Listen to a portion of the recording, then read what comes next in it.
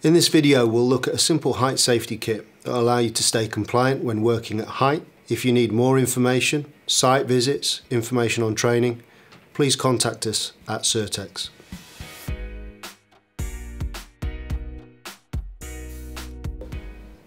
Hi, today we're going to talk about the POWERTEX scaffolding kit. It's a kit ideally suited for the scaffolding industry with a fall arrest 2-point harness and shock absorbing lanyard. The harness is a 2-point harness with a front and rear fall arrest attachment point. The harness has an extension.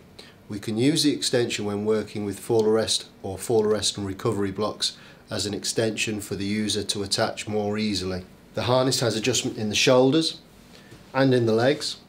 The leg buckle is a quick buckle, so it's very quick and easy to operate.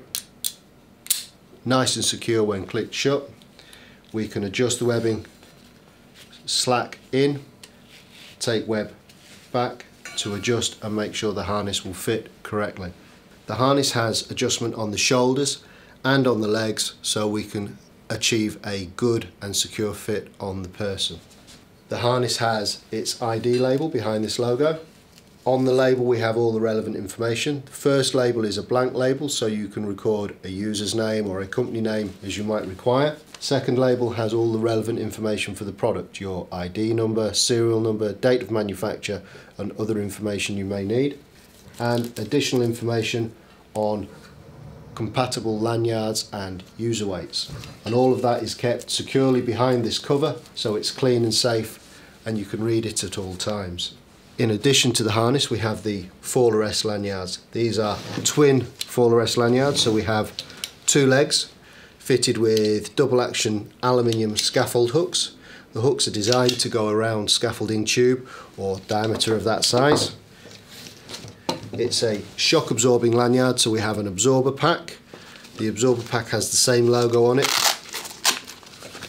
with additional information on the use of lanyards and falling distances, and the product label is also under the heat shrink with our part numbers, date of manufacture and product reference codes. Fitted to the shock absorber is the connector to fasten the lanyards to the harness. This is a triple action twist lock connector, very secure way of fastening it to the harness. You push, twist and then pull back, and as soon as we let go it will snap shut, and a triple action is a very secure way of keeping the lanyard attached to the harness. All of the products are always supplied with their user instructions. We have specific instructions and a general instruction for use. These must be read and understood by everyone who's going to use the equipment, and then you should keep them for your records. Along with the kit we have a bag for keeping the kit clean, safe, secure and for transporting safely. And now we can have a look at the kit in practice. And before we use any harness and lanyard, it's important that we always give it a good, thorough, visual and tactile examination to make sure it's fit and safe to be used. If you have any questions about whether your harness is fit for use, go and seek the advice of your competent person. 2-point harness with the extension on the rear for use with fall arrest recovery blocks. Swing the harness on. Chest through our attachment point. Back, quick buckle just snaps shut. Legs we can undo, simply pass them around and they also snap shut. To adjust the harness we have adjustment in the shoulders and in the legs.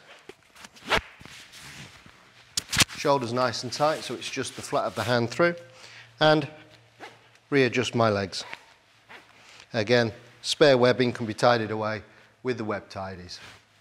On the harness we have a front and rear attachment, and we have a choice of where we can wear our fall arrest lanyards. We can take our triple action aluminium twist lock carabiner into the rear. We can wear it on the front as well. It's a personal choice. And we now have lanyards ready for use. Now we're in the scaffold, it's important to remain attached at all times. Large aluminium scaffold hooks, double action, can go straight over scaffolding tubes, give us a secure anchor point.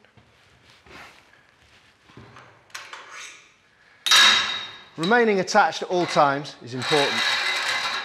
Keeping our anchor points as high as possible means that our fall factor is smaller, but we can also reduce the length of the lanyard further.